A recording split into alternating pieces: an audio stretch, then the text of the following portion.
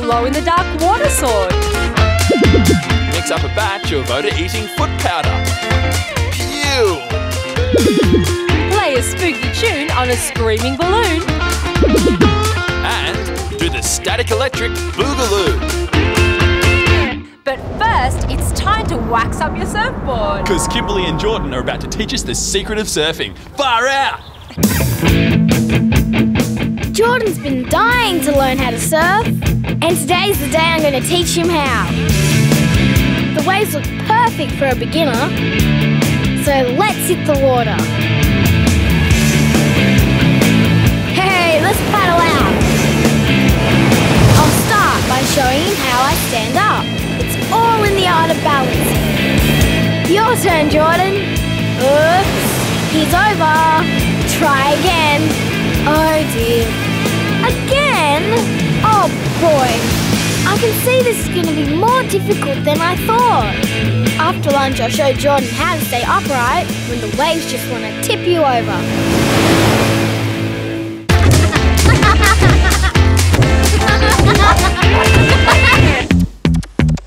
Look what Ashley and I found in the attic. Mum says they're called records. You know, like old-fashioned CDs. Look how big they are. We thought of a new use for these funny old things. We'll need a sharp pencil, Mum's cake decorating balls, and this woolen scarf. First I rub the record like crazy with the scarf. Lots of rubbing. Still rubbing. Don't nod off, Ashley. Get ready with those icing balls. Okay, pour a few onto the record. Look, they're dancing. It must be a rock and roll record. Let's dance.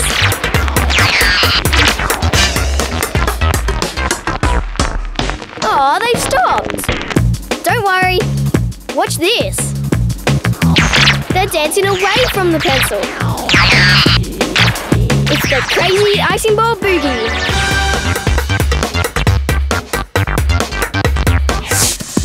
Rubbing the woolen scarf on the record charged it up with static electricity. The positively charged icing balls are attracted to the negatively charged record. Because the charge is uneven across the surface of the record, the balls keep moving to where the charge is strongest. The static charge becomes weaker when the pencil is brought near because it partially earths that part of the record, taking away its negative charge. Now Ashley and I can't stop dancing. That static electricity has moved into us. Those girls have got some nice dance moves. I wonder if Kimberly could dance on a surfboard. I reckon she probably could. Let's head back to the beach and see what she's got planned for Jordan. After this morning's wipeouts, Jordan's a bit nervous about hitting the waves again. So surf school is in. First, we're going to make a mini surfboard out of this foam. Cool! I should be a surfboard designer. Lesson 1 for shaky surfers. A surfboard never sinks. And because it's flat, it doesn't tip over. Unless you help it.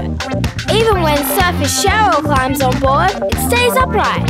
If she stays in the middle of the board. Kimberly's right. The surfboard floats because the force of buoyancy holds it up. Another force, the force of gravity, pulls down on the board.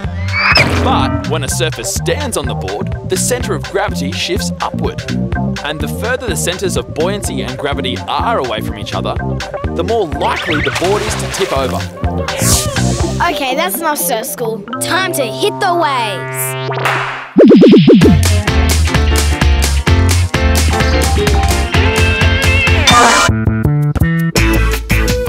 It's a hot afternoon and the boys have been playing soccer for hours. Their sweaty feet are going to really stink up the house when they come home. Stinky boy feet. Yuck! Unless I can do something about it. Better get working on my solution before they finish playing. I'm going to make a special odor-eating powder to sweeten their feet. I'll I'll start with a big scoop of corn flour. That's the secret to stopping odours. Now I'll add some of this luster powder. It will give my mixture a nice shiny texture. Stir that in. Next, to really bring up the boy's feminine side, I'll add some pretty purple eyeshadow. And now my favourite, rose fragrance. A good mix, and then into this container. Those boys are going to smell beautiful. Oh no you don't. Stop right there, you stinky soccer boys. Take off your shoes and socks, please. We got new rules about going to the house today. Phew! Those feet really pull. You each get a good sprinkling of my new odour-eating foot powder. There. Okay, in you go. You can walk, you know. Now that's a clever concoction. It works because the corn flour absorbs the moisture from the boy's sweaty feet. By ridding the skin of moisture, bacteria can't breed. And bacteria are what makes sweaty feet so smelly. Thank goodness for my magic foot powder. It's kept you two boys smelling as sweet as a bunch of roses. Ah, it's nice to know boys can smell sweet. Not Fraser though. He's too busy trying to freak people out. Time to give my ghost costume a workout. Goody Two-Shoes Jade is in for the shock of her life. Woo! Oh, she thinks I'm a loser. Maybe my ghost outfit needs a little work. Aha! Creaky door, eh? That gives me an idea. Let's see. A balloon and a hexagonal-shaped nut. Into the neck of the balloon it goes. Now I'll blow it up. Yep, the nut fell through as soon as the neck got wider. Tie it up. Okay, if I hold the balloon like this and swirl it around... Cool! It makes a really creepy sound.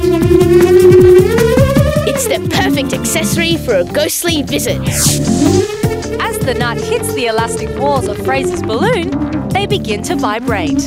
And because the inside of the balloon is a continuous surface, the vibrations interact with each other.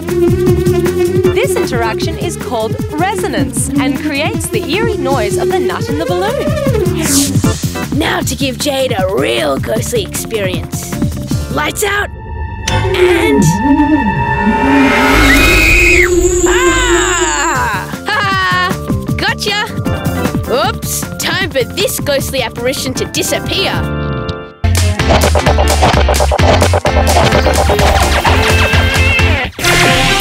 These two sworn enemies from the evil galaxy called Blarg had decided to put an end to years of fighting. With a water fight. But not just any old water fight. No, a glow-in-the-dark water fight. First, the weapons. 2 intergalactic water canisters with holes in their lids. Take yours, Voltar. Now poke a length of space hose through like this. Push about 10 centimeters through. Then fix it in place with some Pluto plasticine. This will stop the water spilling out through the hole. Next, attach a handheld laser to the bottom of the intergalactic water canister. Thanks, Voltar. You may be evil, but you sure are handy with the space tape. Good. Now your one.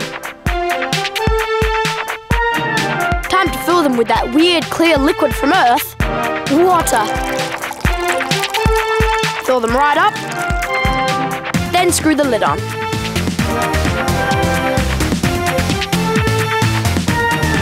That's a fully loaded glow-in-the-dark water weapon. I'll just finish mine. There.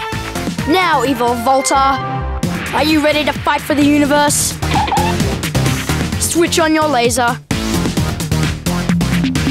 Prepare for battle. And remember, there can be only one winner.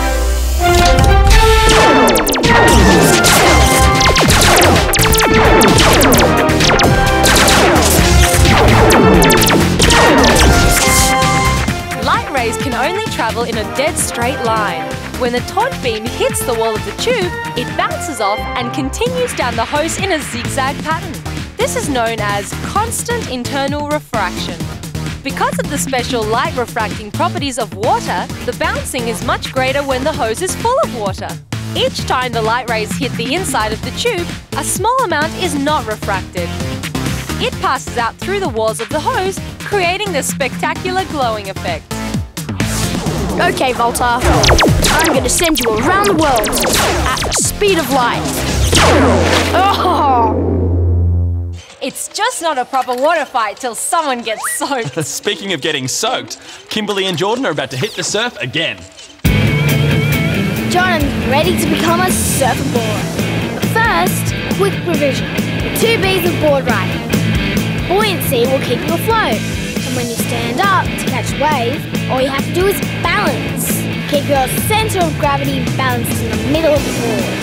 Don't worry, Jordan, I'll look after you. Now for the moment of truth. Go, Jordan!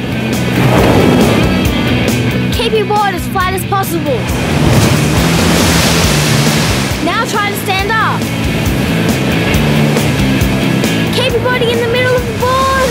Oh dear. Wipe out. Surfers avoid the dreaded wipeout by adjusting the position of their centres of gravity as those big waves jerk their boards around under them. If the board moves to the right, surfers lean that way to balance their weight over the centre line of the board. If the board suddenly lurches to the left, they quickly shift their weight the other way. That way, the centre of gravity stays directly above the centre of buoyancy. Oh dear. I should have told Jordan there were really 3 B's to board riding. Buoyancy, balance, and plain bad luck. Plenty of room for improvement there. But well done, Jordan, for having a go anyway. Well, we have to go now too. See you next time.